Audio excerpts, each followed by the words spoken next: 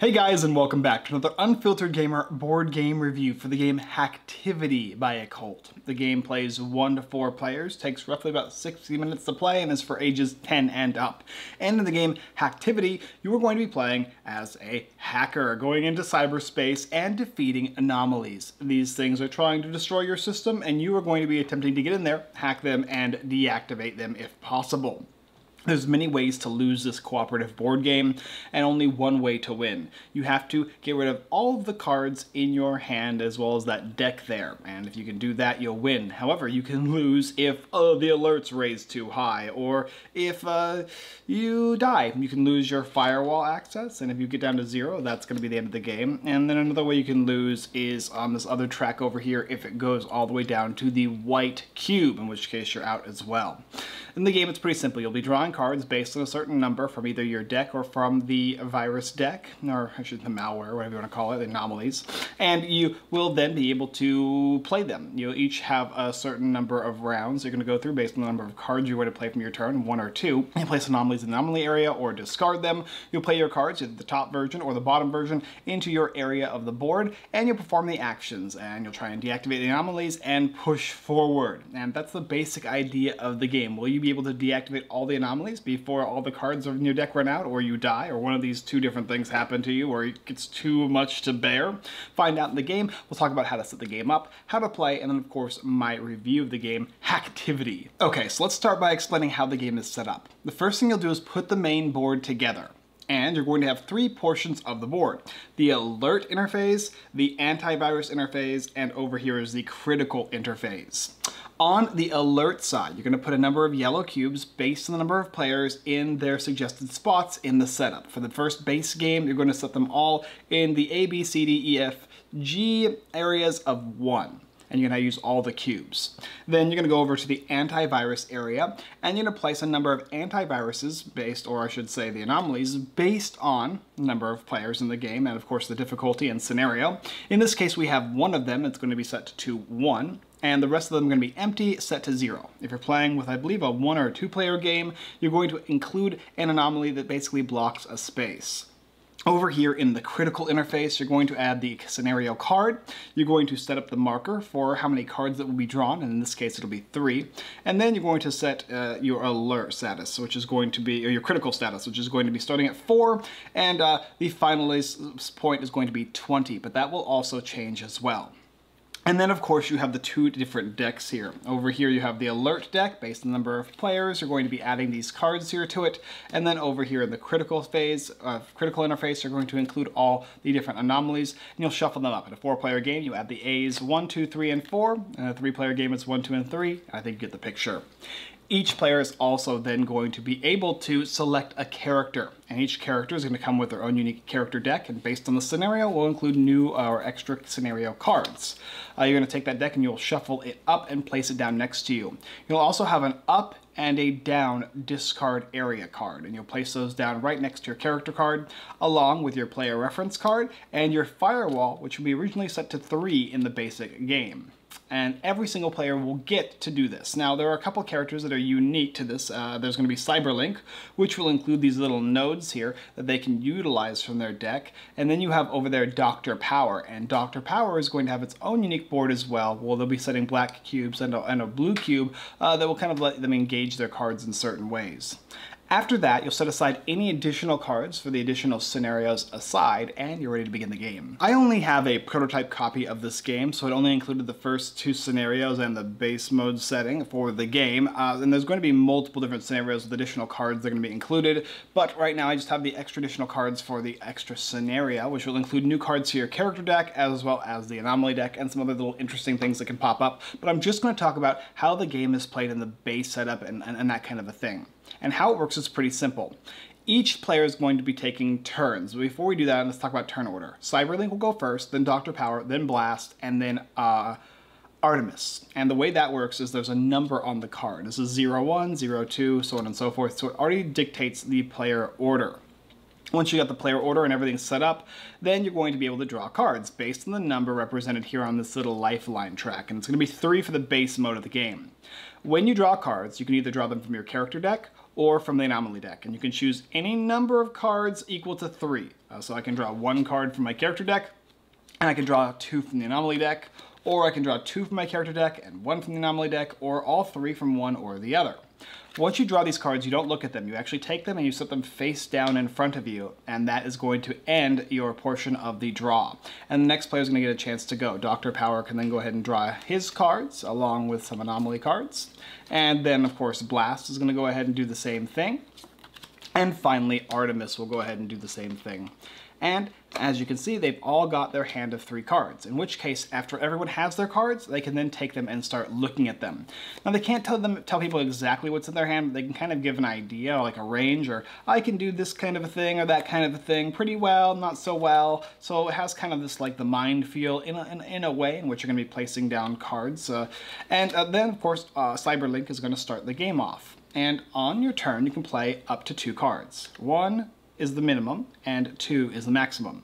So if I want, I can go ahead and play an anomaly. When you play an anomaly, you can either choose to play it face up in this anomaly area, in which you can try and deactivate them, or you can place it face up in the discard pile. Now, there's a cost to doing that. The first thing is if you're placing it in the anomaly area, you're going to increase its HP by 1, 2, 3, based on the little circle in the middle left-hand corner. And that is going to need to be deactivated by defeating it with your cards. However, if you choose, you can go ahead and discard it instead. And if you do, there is a cost to discarding it. In this case here, it says 2 damage. So if I put this in the discard pile, my character would take 2 damage. And remember, if you ever get to 0, everyone loses the game. And then, of course, she can choose to play another card, or she can pass, in which case it would go to the next player. It could go to Dr. Power, and Dr. Power now has the options to play cards as well. Like, for instance, Dr. Power might want to play one of his cards, and we'll play that card there. It does 1 damage, and when you play your cards, it'll either be played on the top or the bottom discard. If you're playing it for its top ability, it goes in the top area. If you play on the bottom area, it goes in the bottom discard. And in which case he's playing the top, it's going to do a damage to 1 target, and we'll go ahead and kill this alpha anomaly, putting it to 0, and this card will go into the discard pile. And of course, he can choose to play an anomaly. Play one out. It's got 5 HP, it'll move its tracker to 5, and because he didn't discard it, the discard effect does not take place. He played his 2 cards, and it will pass. And the next player will do the same thing. Play a card or play 2 cards and pass, play a card or play 2 cards and then pass. And then another round will start. And it'll keep going until no players have any cards in their hand. If you have no cards in your hand, you're done. Otherwise, you keep playing until everybody's gone to 0. Once everyone's gone to 0, then once again you'll start the round by drawing up to 3 cards, or exactly 3 cards from either of the 2 different decks. And you'll progress until this deck runs out and you win the game, or one of the many different ways you lose the game happens. Now let's talk about some of the boards and how they work. Some of the cards in the game are going to tell you to move this tracker up, this alert tracker. If it ever reaches, each cube is going to start from left to right, so you'll start with the farthest left one, it'll move all the way up to 7. If it goes to 8, it gets removed, and one of these cards from this deck here gets added to the middle of the anomaly deck. So basically more anomalies to deal with. And if you have one that kind of gives you more than the required amount. So if it's at 7 and you have to go up +2, this will go to 8, a card will get added, and then the next leftmost token will move up 1 space. And if all of these yellow cubes go all the way to the top of this board here, the game will end and not in your favor. The anomaly board is pretty simple. It's just 4 different spaces where you can place anomalies. You'll put their HP marker down, and then you'll be able to deal damage to them. There's some effects in cards that will let you do 1 damage to one, or 2 damage to one and 1 damage to another, or you can spread the damage out, and you're just basically trying to reduce all of their HP to 0. When they go to 0, they get put into the discard pile and allow for more anomalies to be deactivated. If there's no space for anomalies, you must discard them and suffer the effects.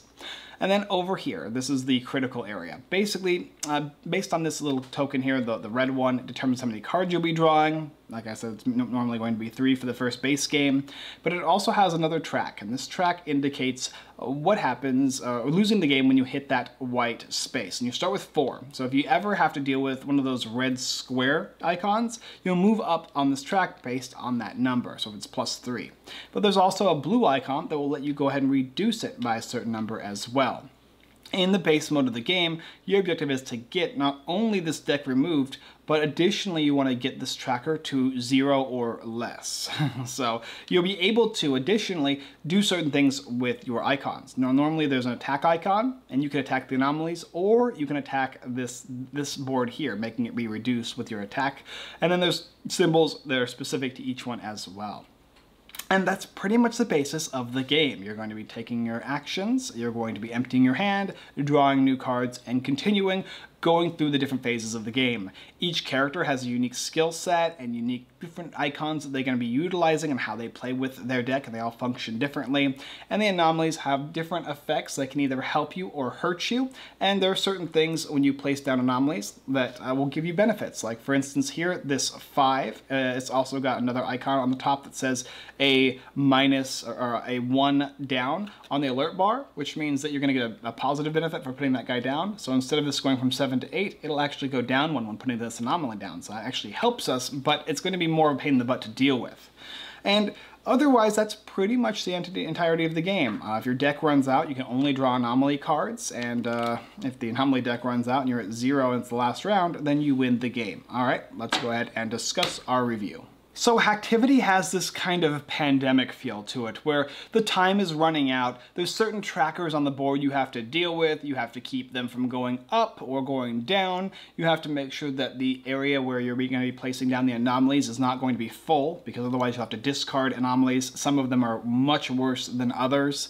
And all the while, you're going to have to manage what cards you have in your deck and the amount of cards in the anomaly pool. Sometimes it's best to draw more of these guys or more of these guys depending on where you're at in the game. Now, the decks also function differently as well. For instance, I have Blast here, who does a lot of damage. You can choose the upmost portion of one of his cards to do 3 damage to a single target and 1 damage to himself, painful. Or you can choose to increase the alert marker by 2, do a damage to one of the monsters, the anomalies, and you can also give +4 on this critical track here. So a lot of the cards have like a positive or negative benefit to them, or they actually have just a straight up, most of the cards in the deck are straight up positive, but they have potential negatives as well. So if it's a big attack, it'll make you suffer in some way. This one here is just 2 damage, or raise the alert by 1 and give yourself 3 damage instead to a singular anomaly.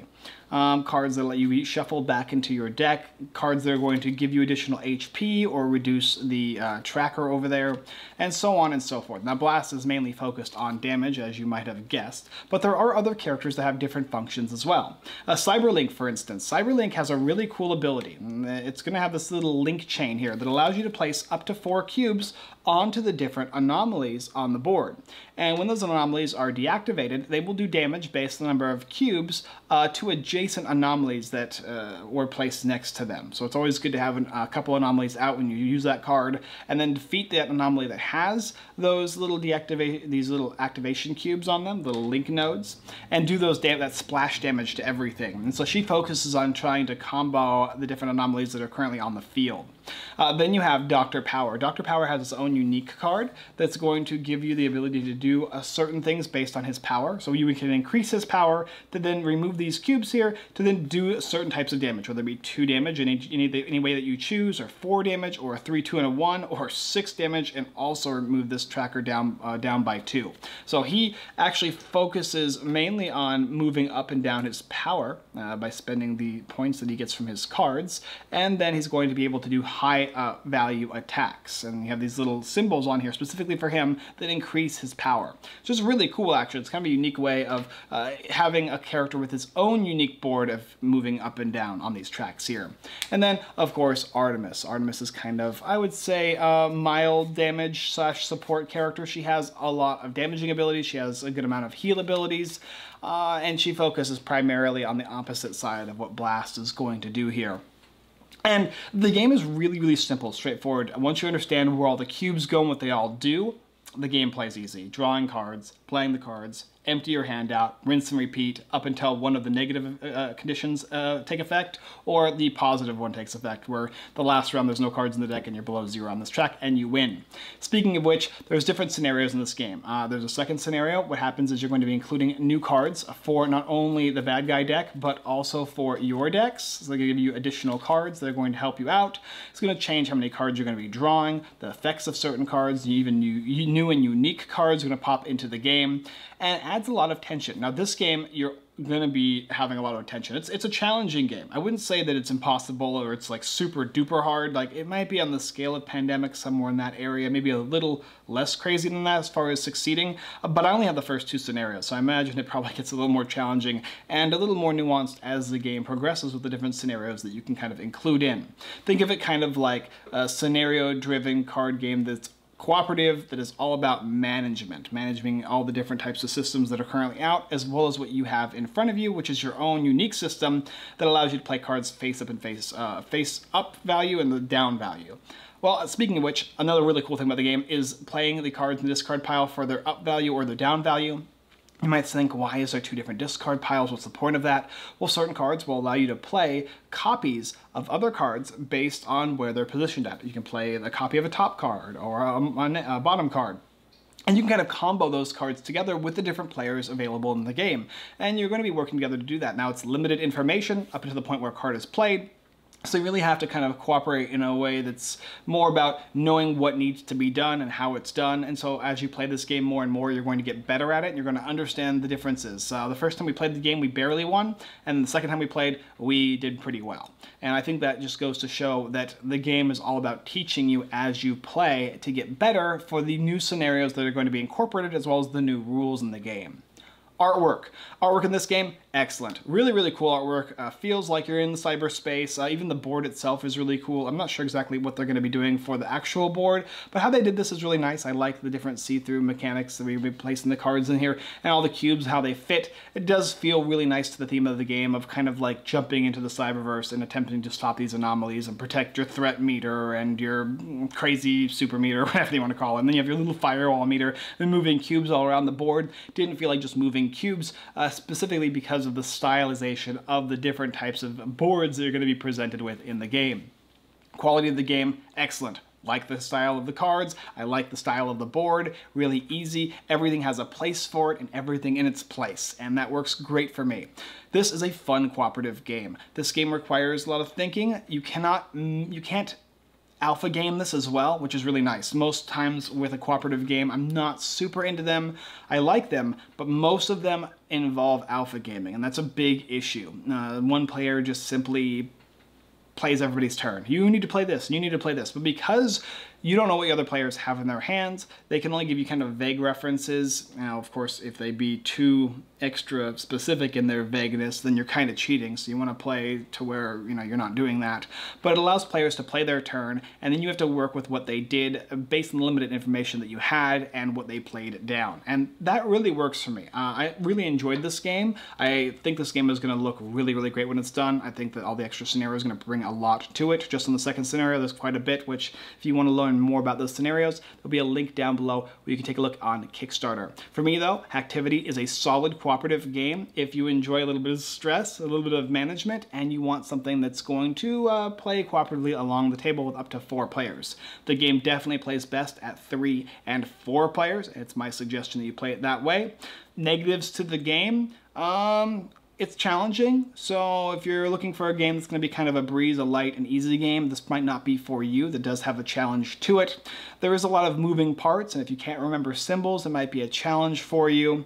That's pretty much it. The game really works really well. Like, mainly it's just about, are you okay with a game that's a little complex, a cooperative game, and that involves some moving bits and pieces? But otherwise, yes, solid. This is gonna get my seal of approval. I had a great time playing from the first play up until the last play, and I actually wanna see the new scenarios too. Thank you guys for watching another Unfiltered Gamer board game review for the game Hacktivity Volume 1. If you're interested in this review, go ahead and check out the rest of our videos here on YouTube. Like, subscribe, hit that subscribe button and the bell notification button as well. And if you want, you can go ahead and comment. Go ahead and check out Hacktivity. There's a link in the description that will show you where you can get this game, or if it's before Kickstarter, where you can find more information about this game. And of course, you can check out the website, unfilteredgamer.com. Blog posts, giveaways, Kickstarter lists, and more. It's all done by my writers. And of course, Brian, showing you new content of reviews of games that are not the ones that I have here. Sunday. I always say Wednesday. It's been years since I've done a Wednesday stream. Every Sunday at 6:30 p.m. PST, we stream board games just like this one, and maybe even this one in fact, and you can see us play them for yourself to determine if it's something that would be fun for you based on how the game plays and how other people are feeling around the table, which is a nice way of determining if that's something that's cool or not for you. Alright guys, that's all I got for you this time, and as always, I look forward to venturing into cyberspace and defeating anomalies with you next time.